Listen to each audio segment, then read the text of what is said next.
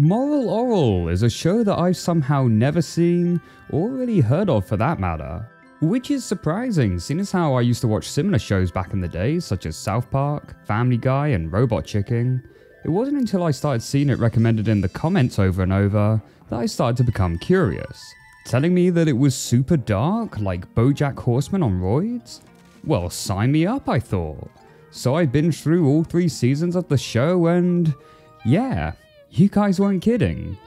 This is a show that starts off pretty messed up. I mean, the very first episode has our main character stripping naked a grandmother's corpse, bringing her back to life as a zombie and having the townspeople devoured.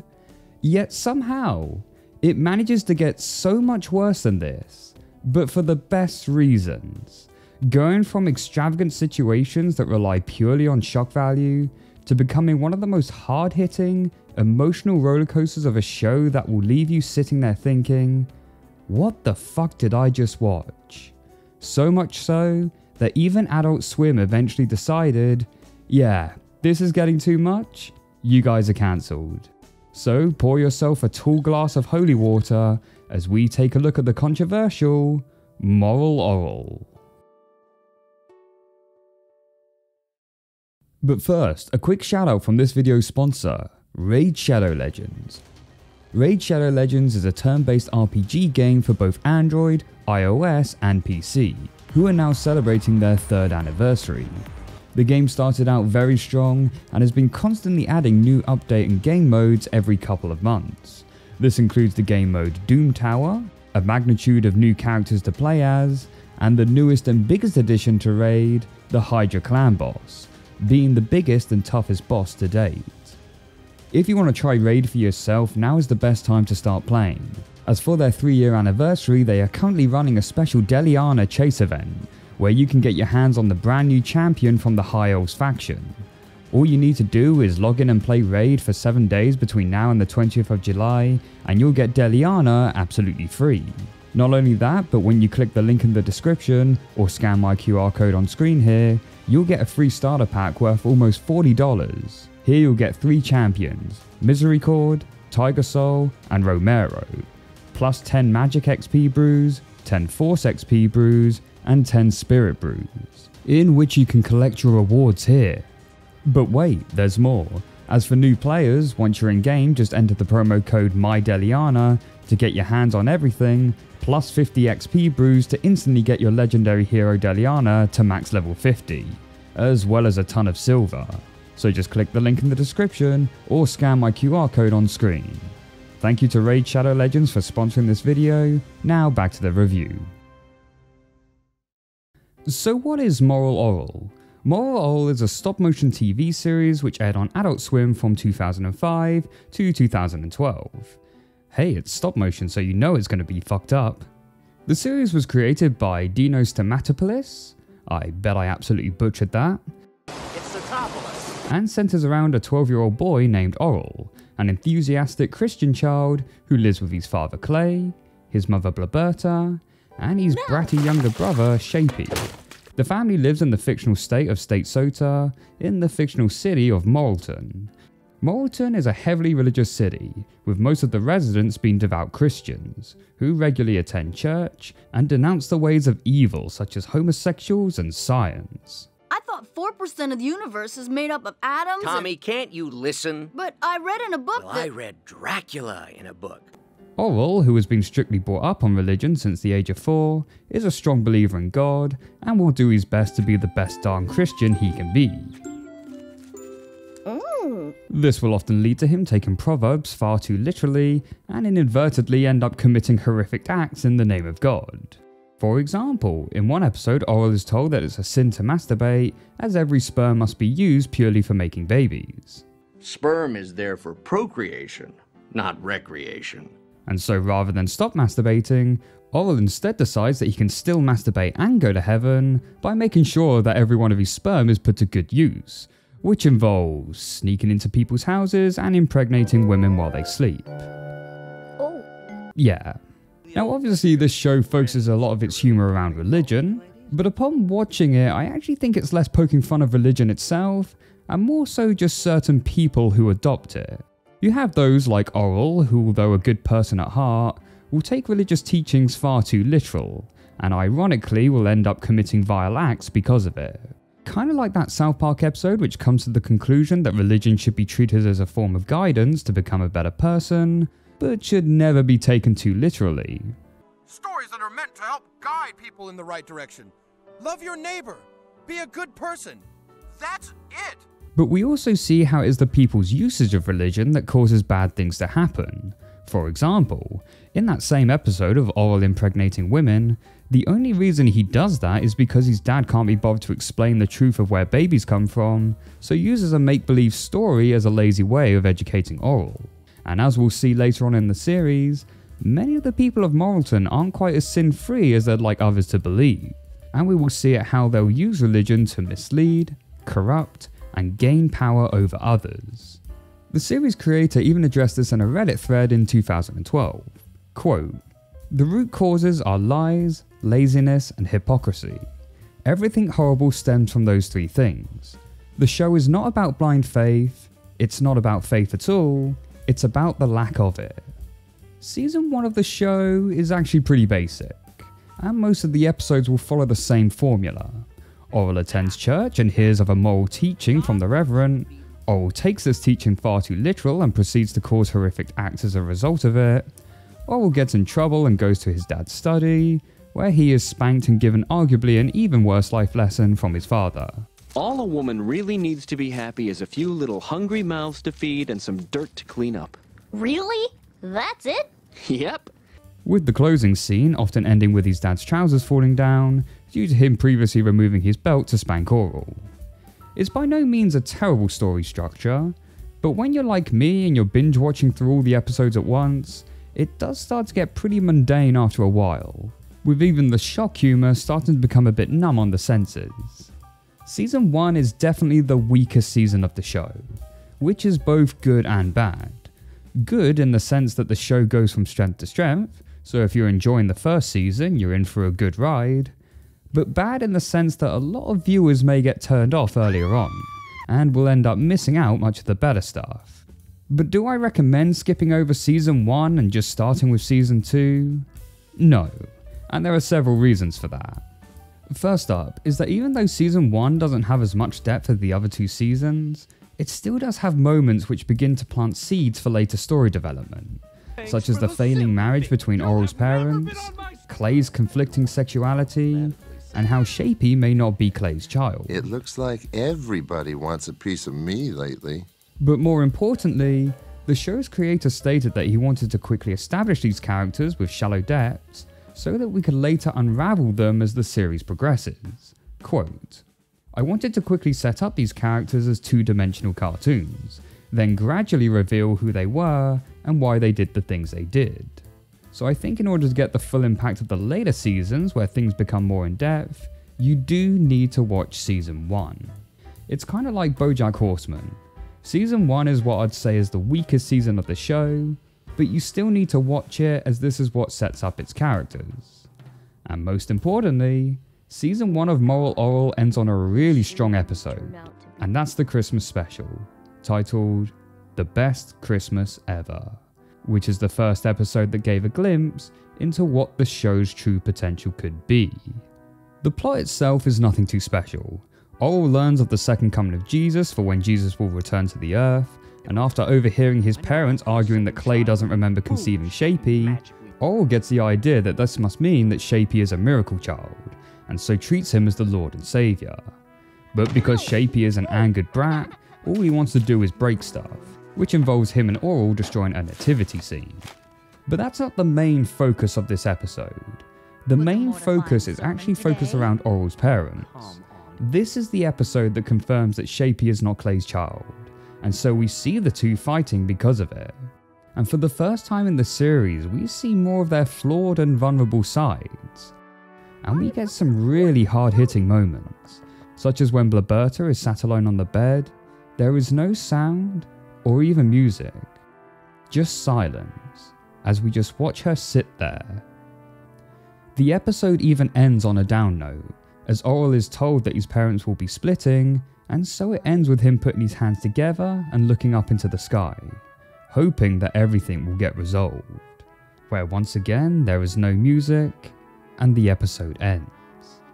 This is the episode that marks the shift in moral Orel, from a wacky episodic genre to a darker, more story-driven show, which would begin to divulge deeper into its characters.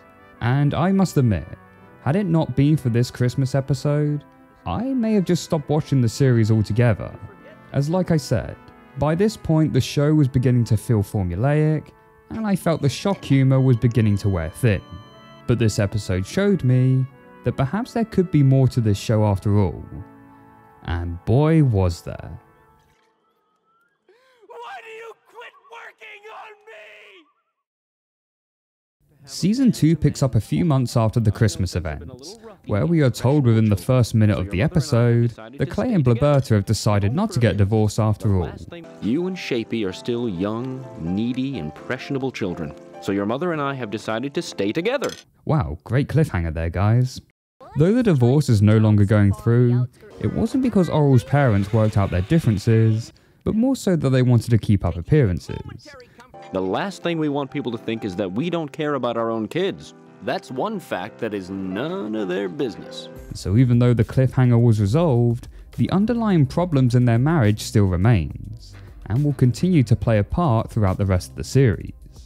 Though parts of Season 2 still seem to mirror the format of the first season, the subplots planted in Season 1 do begin to develop. We start to lean more focus on the side characters in the city of Moralton, with Orel taking more of a step back. I think this was a good decision on the writer's part, as now we get to see the seemingly flawless people around Orel actually carry a lot of problems of their own, helping flesh out the world a lot more, and shows the contrast of Orel's innocent and oblivious nature to all the depressing and corrupt stuff going on around him. Stories are definitely becoming more interlinked, with episode 18 in particular featuring a lot of callbacks to previous episodes. And there's this incident through the season where an identical family move in next door, but when they move away again, the two younger brothers get swapped, and it stays that way for an entire season. Orel also happens to fall in love with the neighbour's daughter, Christina, which will be focused more on in Season 3. Overall, I'd say Season 2 is an improvement over Season 1, and like with Season 1, Season's 2 highlight has to be with its finale, with the two-part episode titled Nature. The plot focuses around Clay wanting to take Orel onto a father and son hunting trip. Though his dad is keen, Orel is a little more hesitant. When at the nature reserve, Orel is struggling with the idea of killing an innocent animal, all whilst the dad is becoming increasingly frustrated and intoxicated. As the evening rolls around, Orel becomes uncomfortable with how much his dad is drinking, and suggests that maybe they should just call it quits and go home. We then see Clay begin to have a breakdown, as he talks about how much he hates his life, with all of his marriage insecurities we've seen building up throughout the season, suddenly spilling out onto the surface. Oh, God. What's the matter? I hate myself. With his dad going on an emotional rampage, Orel becomes uncomfortable and frightened. Holding the gun in his hand, Orel accidentally pulls the trigger, where part 1 ends. Part 2 opens up right where we left off, and it turns out Orel didn't actually shoot his dad like we were led to believe, but rather his last 2 bottles of alcohol, which only ends up driving his dad into a further fit of rage. What's interesting here is that this is the first time we see Orel stand up to his dad, and also the first time that Orel has looked upon him in a negative light. It's because you become a bad person when you drink! Previously, despite all his dad's obvious flaws, Orel still admired and respected him as a role model. But now, he sees his dad for what he truly is, a sad, broken alcoholic with a history of repressed issues. Eventually, Clay ends up accidentally shooting Orel, but even at this point, he is so far gone that he doesn't even care for his son's welfare. It hurts, Dad. Well, it's supposed to. Pain is nature's spankings. Not only blaming Orel for what has happened, You've got to learn to be more careful, son. but even going as far to not apply the disinfectant alcohol to Orel's wound, and instead just drink it. It's at this point we see Orel finally realize what his dad is, as he utters out the line, I hate you. After this, his dad passes out and a bear attacks their campsite. Orel is forced to kill the bear in self-defense. When his dad finally awakes the next day, he seemingly has no memory of the night before. Clay asks if Orel was the one who shot the bear, and in order to deny his dad any sense of pride or happiness, Orel answers, No, Dad. You killed it. Huh. I did? We then cut to Orel back at home, where Orel talks to his mum about how Clay changes when he drinks, and his mum's response is, Oh, he doesn't change, Orel. That's just his true nature coming out. The episode then ends on a silent note, and thus brings season 2 to a close. Wow, talk about ending your seasons on a depressing note. I'd say that this season 2 finale is one of the top episodes of Moral Orel, not only providing a satisfying payoff for what's been building up in the season, but unlike with season's 1 finale, the events in this episode actually go on to have an impact in season 3, which is in no doubt the darkest, and in my opinion, the best of the series. It's at this point the show has fully progressed from an episodic structure with wild and zany antics, to a much more linear, character-driven show, which focuses on a much darker and more serious tone. What's interesting about this season is that the first set of episodes actually take place before the season 2 finale, and proceed to move further back in time as the episodes progress. This offers an intriguing new way of storytelling, as normally we'd see Orel's days start off as normal, and wonder how wacky and dark his shenanigans are going to end up. Whereas now, we see the results of his shenanigans first, and then we get to see the events that led up to them in the following episode. Nothing like the blood of the innocent to keep away pesky plagues. Oh, it keeps pests away? That and the wrath of God, which is handy. Which is like much of the theme of season 3, as we get a lot of flashback episodes, which includes Clay and Roberta's marriage, showing us that they didn't necessarily marry out of love, but more so out of necessity. Roberta wanted a life like the rest of her friends, and Clay just wanted someone to make him feel validated. So, you know, I should keep you. What I found interesting on this watch is that we find out it was Roberta who introduced Clay to alcohol. And the reason for that was that this is the only way that she could communicate with her own father. So she applied the same logic to Clay. We also get a look into Clay's past, showing at how he was an overly spoiled child by his mother, but after her death, felt invalidated, and in a twisted sense, started to get satisfaction over his own father hitting him, because he associated the beatings from his father as a sign that his dad cares for him, perhaps explaining his strict discipline with Orel.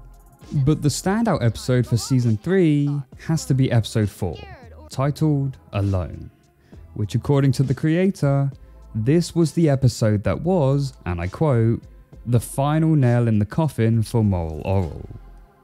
The episode doesn't focus on Orel or his family, but rather 3 female characters who have appeared throughout the show, Miss Sensadoll, Nurse Bendy, and Miss Sculptham. We'll start with Miss Sensadoll, who up until now wasn't too much of a character, other than she loved to protest practically everything, hence her name, Sensadoll, and had an odd affiliation with eggs, particularly fertilized ones.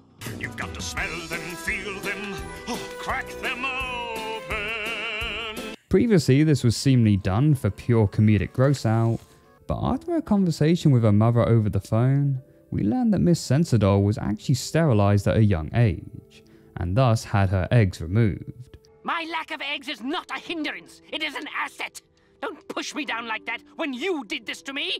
Turning her obsession with eggs today away from being comedic and more tragic. We also get hints of Miss Sensadoll having this plan to take over the city. Apparently this was to be fleshed out later on in the show with her actually succeeding, but with the show's cancellation, this never got to happen. Then we have Nurse Bendy. Again, throughout the show not much has really been shown of her, other than that all the men tend to find her hot, and that she's slept with a lot of them.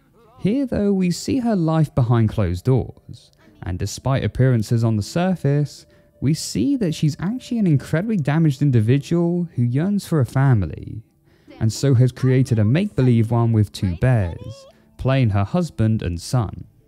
Things get darker, however, when the husband bear falls onto her, which causes Nurse Bendy to break down in distress, showing us that she holds deep emotional trauma from being sexualized by men in the past, and perhaps even hinting at a violent sexual relationship from a previous marriage. Don't treat me like that! Not like everyone! Not you! You're special, you care! And finally we get Miss Sculptham, who is Orel's teacher at school. This is arguably the darkest and most twisted of the three stories, where I think even just talking about it is going to edge me on the side of demonetization. As we see into her apartment, it's strongly indicated that she's just carried out an abortion on herself. This was due to her recently being raped by a guy named Mr. Creepler, which has clearly left her with a lot of trauma. But what really starts to get messed up is that she starts feeling guilt about how she got sexual gratification from the experience, and even starts to fantasize a romantic relationship with her attacker, and goes through a further breakdown when she hears that the attacker has died in prison. Apparently there was going to be a follow-up episode to this to further explore her trauma, but with the show's cancellation this obviously never got to happen. It was at this point that Adult Swim decided that the show was getting a little too dark and controversial for its liking, so told the team that the show would be cut short and that there would be no further seasons. Now the thing is, you can argue that Adult Swim had the right to cancel Moral Orel because of the direction it was going, and perhaps it was getting a little bit too dark for its own good, and exploring territories that even other animated shows at the time wouldn't even dare touch. But the thing is, the show never treats these issues as comedic or as a laughing joke. It takes itself incredibly seriously, and offers some great visuals when telling these stories. And although it can be uncomfortable to witness these events, I do think it's important to showcase them. And I must admit, I do find it a tad ironic that Adult Swim was fine to have Orel going around impregnating unsuspecting women when it was played off as a joke, but when the whole subject is turned serious, now suddenly it's deemed unacceptable. But they did at least allow the team to finish up the second half of season 3, which gave the writers some attempt to conclude the show. Now I don't want to go into spoilers here, but I will say that this sudden rush to end the show becomes obviously apparent, as new plot elements are introduced and just don't seem to go anywhere.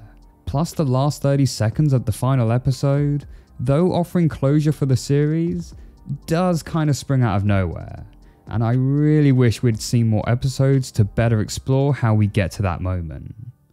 One thing I do want to point out though, is that even though this season is incredibly dark, it isn't a total downer, and there are some refreshingly wholesome moments within it, such as the bond Orel and Coach Daniel begin to form towards the end, and this interaction with Steph and her dad the Reverend at the end of episode 9, where he talks about the love between Orel and Christina and how it is different from Steph and Kim's relationship. Steph assumes that this is because they were lesbians and her father hates that, but her dad responds, "No, because she never cared about you." Oh, wow. That was actually a really nice moment. It's honestly a shame that season 3 was where the show got cancelled, as I think this is where it was really starting to hit its stride, and I would have loved for it to continue on its world building. Though season 3 marked the cancellation of Orel, there was actually another 20-minute special which aired a few years later in 2012, titled Before Orel, which acts as like a prequel to the series, where we follow a younger Orel who is now only 4 years old. We see how he briefly stayed at his grandfather's house and had a really nice time there, and could have possibly had a chance at a decent life should he had stayed. Apparently this is the direction the show would have gone had it been allowed to continue, with the creator stating, "If we do get another season, I would like to keep exploring younger Orel. First off, he's cute as a bug. Secondly, we would get to be informed on other characters' origins, like, for one, what were the events around Stephanie's first piercing. Honestly, with adult animated shows today like BoJack Horseman and F is for Family, which show that darker storytelling can be popular amongst audiences, I think if Moral Orel had come out now, it would have fared much better. I wouldn't mind seeing this series getting rebooted so that it can pick up where it left off. Realistically, I don't think that will happen, but you never know. With old shows such as Kids Next Door potentially getting a reboot due to online fan support, maybe the same could happen here. I guess all we can do for now is put our hands together and have a bit of faith.